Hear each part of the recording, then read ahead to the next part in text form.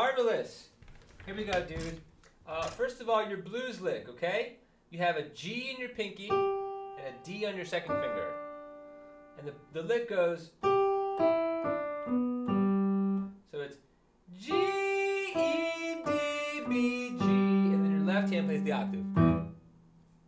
So when you pair that with the D at the outset, you get the double step. And the setup is the broken E octave like this.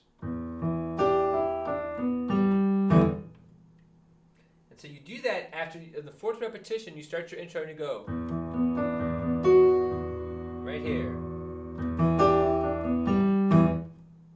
Okay, then you're on the first verse. Your left hand stays exactly where it is. Right hand plays E6-3, G sharp, B, and E. Listen to the wind, A5-3. Now this you didn't quite get right the first time around. What you want to do is play D6-4, A, D, F sharp with an octave in the left. Then move it down to C6-4, G, C, E. Then immediately to G5-3, G, B, D with a single bass note, G in the left hand. Then you land on the second part of your riff. Again, so we got... Sorry. Listen to the wind blow, watch the sunrise.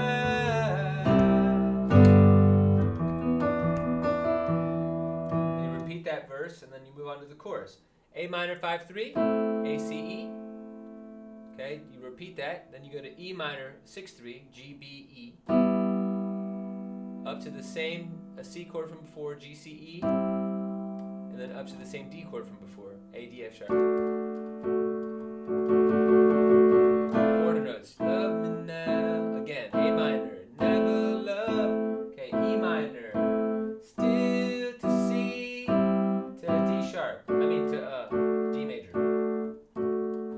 Okay, left hand, perfect fifth on E, octave on E. No, perfect fifth on A, excuse me. Octave on E, octave on C, and octave on D. Here's your rhythm for the chorus. Your left hand fills in the thumb on the off beats. 1 and 2. E minor. C. D. 1 and 2 and 3 and a 4 and a 1. You will never love me again. I can still hear you saying we must never break the chain.